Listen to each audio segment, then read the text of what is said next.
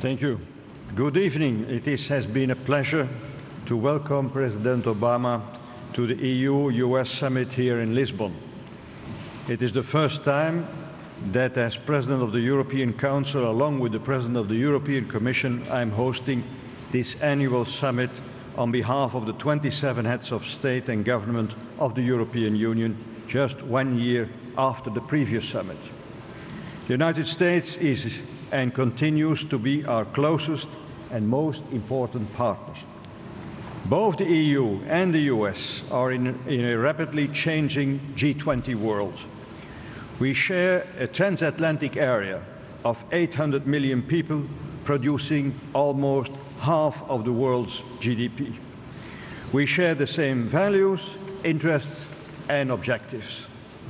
To build on this common ground, it is not enough to simply use expressions like transatlantic dialogue or strategic partnership. We need to set things into motion, and that's why our discussion focused on concrete concerns for our citizens: jobs and growth, security, and a world clean and stable. We have had a good discussion this afternoon. I would like to underline the following 3 points: the economy, security, and foreign policy. First, at the center of our ambitions to advance the economic recovery. In global terms, this means engaging constructively together and with emerging economies on global imbalances. We have a common interest to ensure that what was agreed last week with difficulties in Seoul on this issue will be delivered.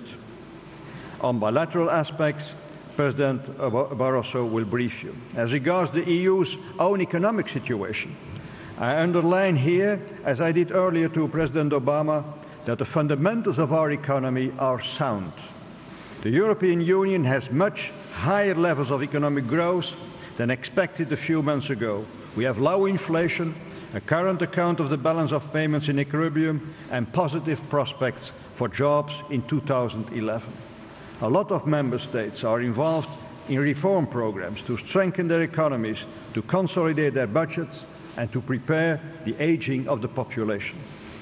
The Union decided upon a new and robust framework for economic governance in order to underpin our common currency and our common market. And moreover, we have put in place the necessary instruments of financial support under strong conditionality to overcome the current problems in the Eurozone. And second, we share the same vision on the future of security. Both our societies are built on the free flow of people, goods, and information. The networks these flows require face threats of a new kind: terrorism, market disruption, and cyber attacks. The European Union and the US cooperation has added value here. And that's why we decided to develop our partnership on a wide range of security issues. This needs to be founded on our respect for fundamental rights and freedoms. On cybersecurity, as also stated earlier at the NATO summit, is a threat with an immense impact. EU-US cooperation in this field can contribute to protect ourselves against it. I'm therefore happy to announce that the European Union and the United States will enhance their cooperation by creating an EU-US working group on cybersecurity. The working group will report progress within a year.